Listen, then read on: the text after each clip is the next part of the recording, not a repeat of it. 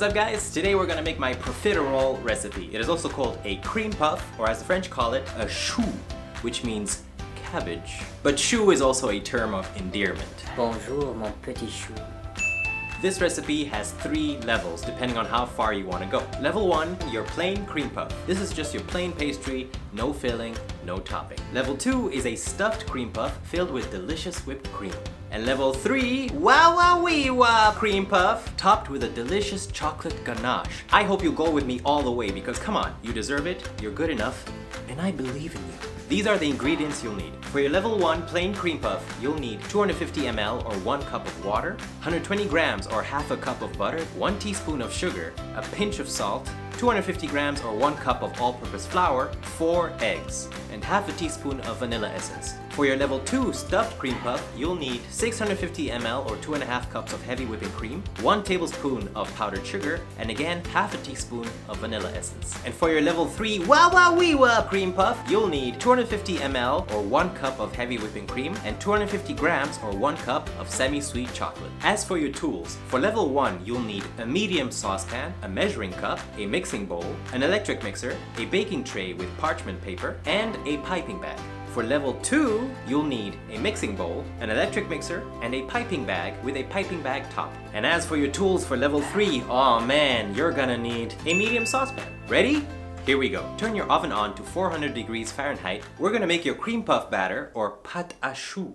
Put your saucepan on medium-high heat. Add your water, butter, sugar, and salt. Stir the mixture a few times until it all melts together. Once you notice it's starting to simmer, add in your flour and stir. The dough is going to gather in a ball, which is what you want. Keep stirring and let it cook for at least 5 minutes or until a layer of film starts forming at the bottom of your pan. Remove the pan from the heat. Put your mixture in a mixing bowl. Add the eggs in one at a time and mix each one until it is fully incorporated before adding the next one. Add a little bit of vanilla essence. Mix everything together until it forms a smooth and stretchy kind of dough. Get all the mixture in there, scrape down the sides of the bowl, and stir it a few times to make sure the whole mixture is well incorporated. Now it's time to put the mixture in a piping bag. Now it can be tricky to fill a piping bag, so what I do is I put it in a glass, and that makes it easier for me to put the filling inside the piping bag. Once you've filled your piping bag, cut off the tip.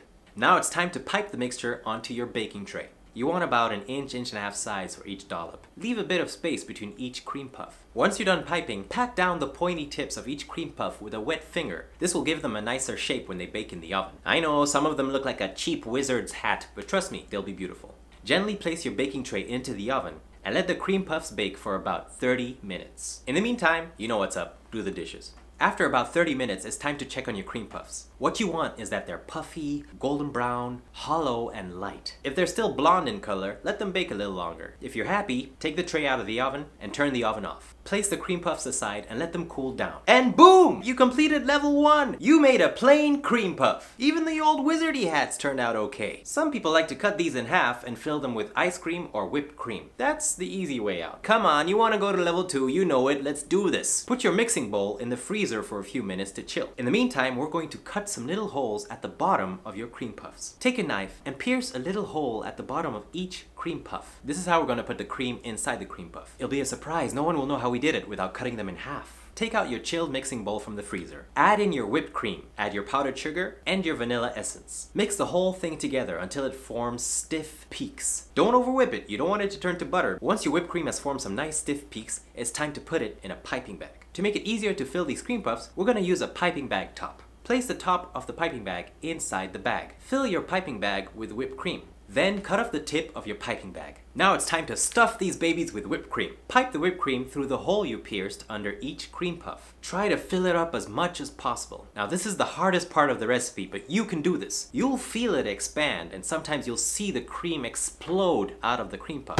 This is gonna get messy, but we want these babies to be filled to the top. Use a paper towel to make each cream puff look as beautiful as possible. And ta-da! You've completed level 2! You made a stuffed cream puff with delicious whipped cream. But come on, we want to go to level 3. We want to make the wah wah wee wah cream puff. Let's make this chocolate ganache. Place your saucepan on medium-high heat. Add in your whipped cream. Let it come to a simmer. Don't let it boil or be too hot for your chocolate and it will split. Once you notice the cream simmering on the edges, add in your chocolate and turn off the heat. Wait a minute or two for the chocolate and whipped cream to get to know one another. Then gently stir the whole mixture together. You'll notice it'll form a silky chocolate texture, which is exactly what you want. Once you're happy, it's time to go. While the ganache is still warm, gently pour it on top of each of the cream puffs. Look at that glistening chocolate peak on top of those beautiful golden brown cream mountains. Sorry, chocolate makes me excited. You're almost there. Put your wah wah wee wah cream puffs in the fridge so the chocolate ganache sets. Once you're ready, take them out of the fridge and place your cream puffs on a beautiful dessert plate.